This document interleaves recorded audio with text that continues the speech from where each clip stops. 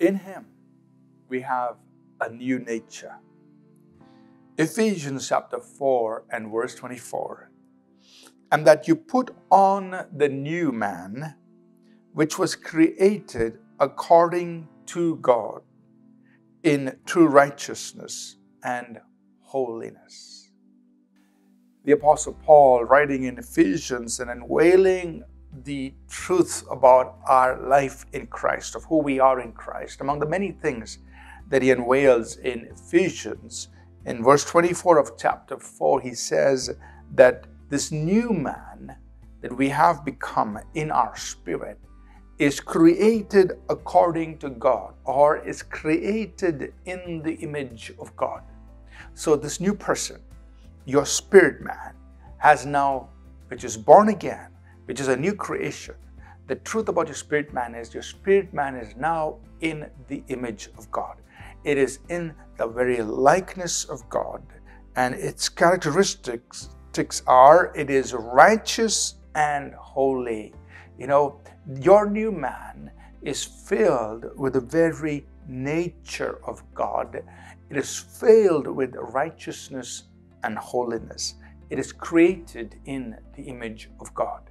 In 2 Peter 1, verses 3 and 4, the Apostle Peter lets us know that through the precious promises that God has given to us, we have become partakers of the divine nature. We are partakers. We share in the very nature of God. So, the new man that you've become is new in nature, the nature of God. That's your spirit. Your spirit has been created in the image of God. Its nature is divine. It's the nature of God. Its nature is righteousness and holiness.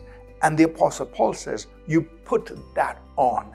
That means you live out of that spirit man that you are. This man who is the spirit being in you, which is created in the image of God, which has the life and the nature of God, which is righteousness and holiness. Live out of that. Put on that person. So that means when people see you, they see you as a person who walks in righteousness and holiness. They see you as a person walking in the very nature of God, righteousness and holiness. This is so important for us to understand. You see, many believers go around saying, I have a sinful nature. No, you don't have a sinful nature. You have the divine nature of God. Your flesh may be sinful. Your mind may have sinful thoughts, and it needs to be renewed and cleaned up. The flesh needs to be crucified. But in your spirit, you have a divine nature. Your spirit is created in the image of God. So stop saying you have a sinful nature. You don't have a sinful nature. Recognize that your spirit man is righteousness and holiness, created in the image of God. And Paul says, put it on. Put on holiness, righteousness. Put on the nature of God. That's who you are in the spirit. In Him, you have new nature, the nature of God. Let's pray. Father, we ask that You'll open our minds and our understanding to who we are in Christ, and to live out of that, to put on this new man, which is in the image of God, which is a partaker of divine nature, which is filled with righteousness and holiness. In Jesus' name we pray. Amen. Thank you for tuning in to Living Supernaturally.